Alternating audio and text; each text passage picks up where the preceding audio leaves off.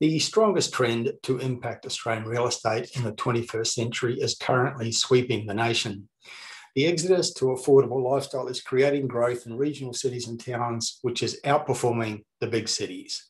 The fringe areas of major cities, regional cities, hill change towns, and sea change enclaves are all beneficiaries of this compelling trend.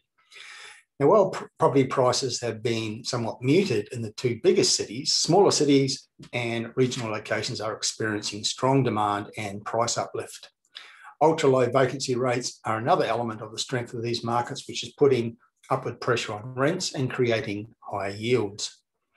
The exodus trend has been driven by technology and improved transport links, as more and more people realise the possibilities of working remotely, and thereby being able to escape the big, expensive, congested cities.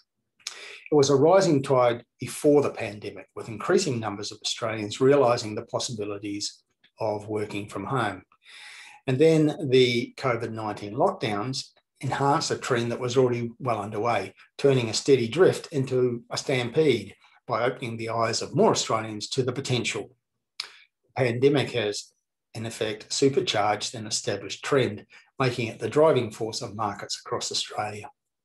The trend was first visible in regional Victoria, with people retreating to hill change towns within 1 to 2 hours of Melbourne, and locations close to Brisbane were also feeling it.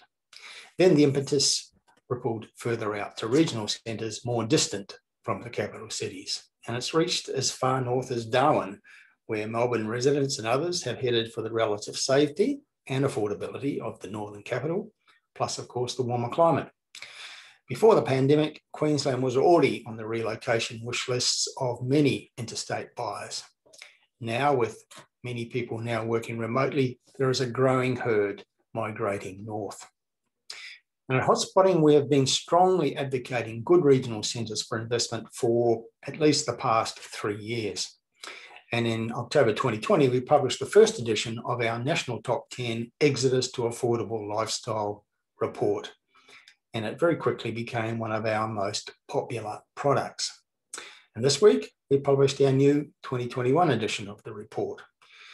It outlines our top 10 picks of locations expected to rise on the back of this exodus trend. And because there are so many places with potential for strong growth, we include a B list of 10 locations which missed the cut for the top 10. So get yourself a copy of the new 2021 edition of the Exodus to Affordable Lifestyle report and have a read of it today.